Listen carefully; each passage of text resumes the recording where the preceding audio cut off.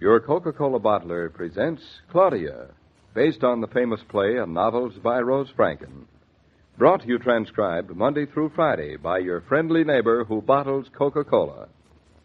Relax, and while you're listening, refresh yourself. Have a Coke. And now, Claudia.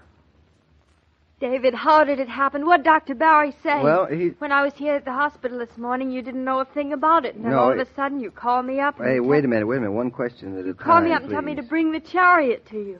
David, tell me how did it happen. You're coming home from the hospital. Simple as pie.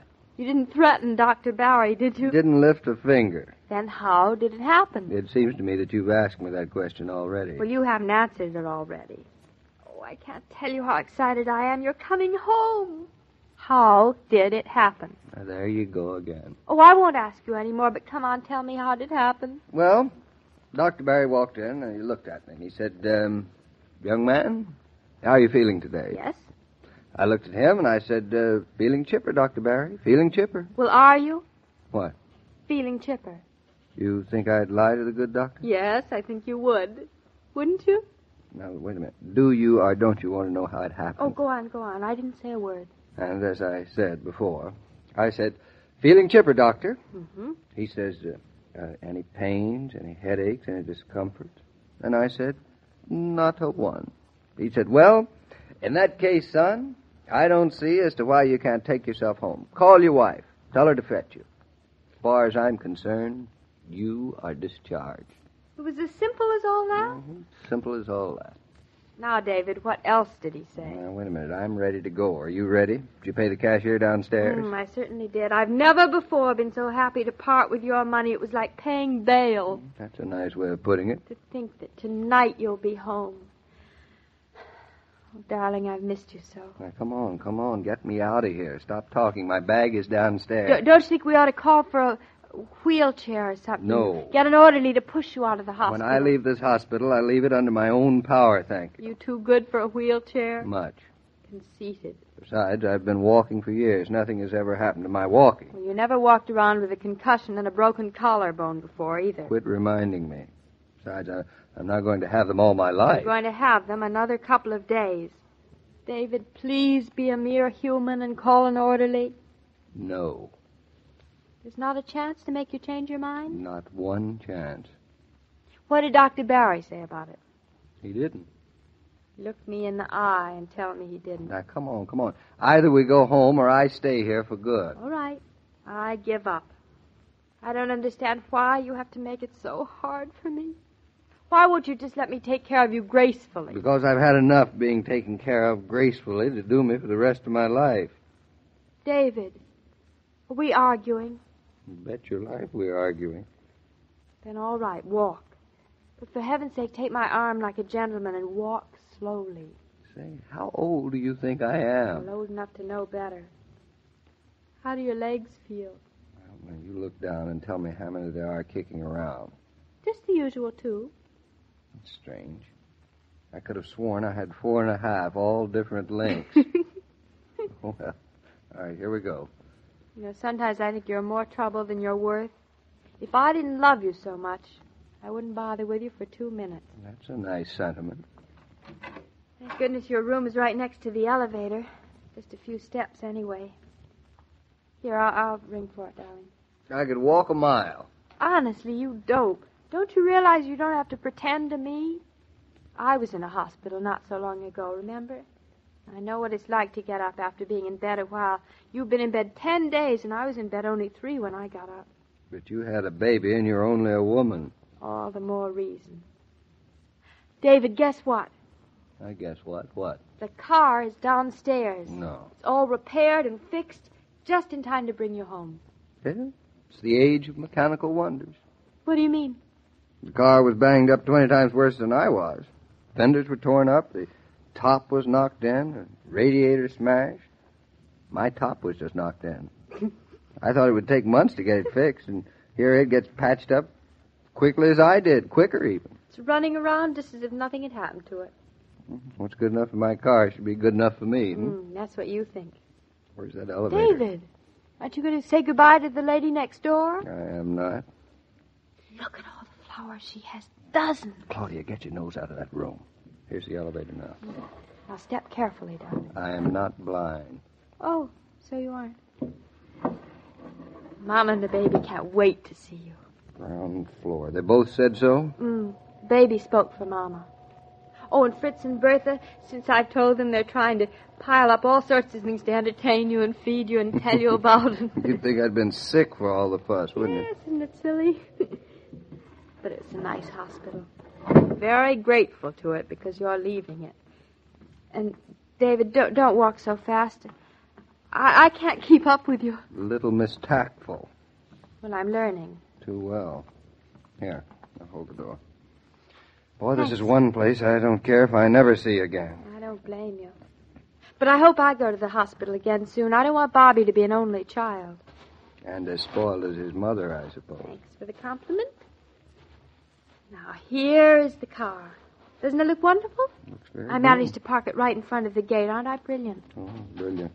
Oh, here, I'll help If you lay a darling. hand on me now get out of my way. I suppose you want to drive. Well, you're not. Oh, not, huh? It's about time you realized I'm a good driver. Yes, I suppose it is. I suppose when a man's had an accident in a car, he loses his right to criticize his wife's driving. Huh? Heaven's sakes, David, everybody, including you, knows that accident wasn't your fault. Yeah, sure, I know. David, do you realize just a few more minutes and we'll be home? Just wait till you see the progress we made on the barn. I can't How wait. beautiful the farm looks with the leaves starting to turn. And how big Bobby's gotten in just these 10 days.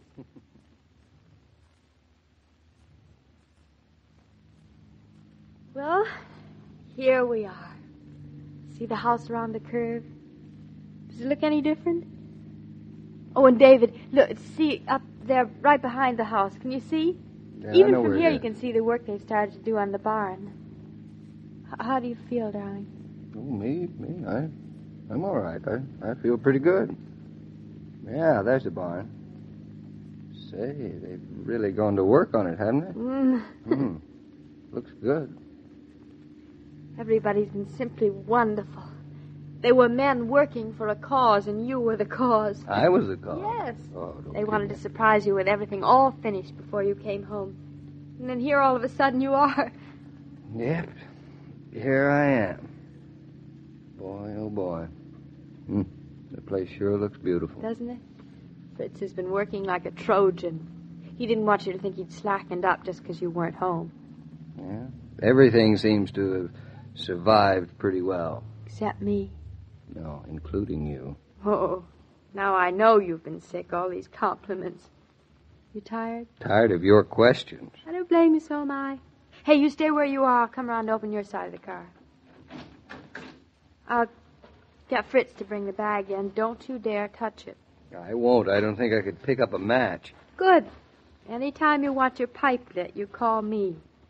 I'm going to love taking care of you, and I'm going to be good at it, too. Yeah, too good, I know. Well, if it's not the squire himself. David, how are you? Mrs. Brown, I'm fine. You look fine. Yes, much better than I expected. Say, you sound as if you expect me to bring home a corpse. Not a strong, healthy young man. Come into the living room, David. I've got everything ready for you. Well, you two women have certainly discovered the meaning of the word efficiency, haven't you? Look, David, Mama's fixed the sofa for you. See, she's got your evening paper on your table, your pipe, your tobacco. You won't have to move for a thing. Oh, David, it's good to have you home. It's been very lonesome having no one to talk to but Claudia. That's a nice thing to say about your only daughter. I haven't had an intelligent conversation since the day you left, Huh. David. The same goes for me, Mrs. Brown. Sit down, darling, and put your feet up. Would you like a blanket? What for? Perfectly beautiful day. I don't need a blanket. Too good for a wheelchair. Too good for a blanket. Nag, nag, nag, nag, nag, You nag. made me what I am today. This house is very comfortable just the way it is. David doesn't need a blanket. Saved in the first round by his mother-in-law. I am outnumbered. I bow. Listen, we'll all have dinner in here. I'll put up a card table, and that way we can all eat together. No, I'll come into the dining You room. will not. I love eating on a card table. It's sort of like an occasion. And, David, I fixed a bed for you in the den so you won't have to climb the stairs for a few days. Say, what am I, an orchid? Yes, The only orchid I've ever loved. Oh, darling, please look happy. Smile. I'm happy. Well, you never know it. Claudia, Yes, Mother? we better tell Bertha we wouldn't have dinner in the dining room. And how about coming in and lending me a hand with the card table? All right, Mama. David, be good while I'm gone. I'll be good, but only if you stop treating me as if you were my governess. Well, I'm going to have to be your governess for a few days. Please don't mind too much. Welcome home. Welcome home yourself. Mama, you in the dining room? Yes, right here at the sideboard. I'm taking out the silver. Mama, I'm sort of worried about David. He even complimented my driving. That's bad. He'll be all right if you are. Me? David's used to being the man in the family. Now, all of a sudden, he finds the wife he's had to protect is not only his wife, his mother, his nurse, and his governess as well. That's just what he called me, his governess. So I expected. I wish there was something I could do, something to make him feel that nothing's changed, that I still need him terribly, more than ever now. He'll find out for himself. Poor David. I've got so much to learn about husbands. Only I didn't love him so much, it'd be simpler. I wouldn't give you 2 cents for it. Love certainly makes people complicated, doesn't it? Maybe it's vice versa. Maybe people make love complicated. Maybe you're right. Well, I'm going to turn over a new leaf, Mama. You're right. David is the man in the family, and he has a right to be his own boss. I'm not going to be a pest or a nag. It's going to be difficult enough for him without that. I'm not going to tell him anything anymore. No more advice, no more orders, no more scolding. Fine resolutions. You wait and see. I'm going to do it. It'll take self-control, but I'll do it. Say, what are you two women looking so serious about? David, what are you doing up? Get back to your couch this instant. Oh, Mama, what have I said? Coke on the job is practically taken for granted in industry. Your day's chores are probably every bit as hard as though you worked in an office or factory. So you deserve to enjoy the pause that refreshes with ice-cold Coca-Cola, too. And you can easily, if you keep plenty of Coke on ice. Why not get a carton at your drugstore or grocery today? Then it'll be ready for you when you're ready for it.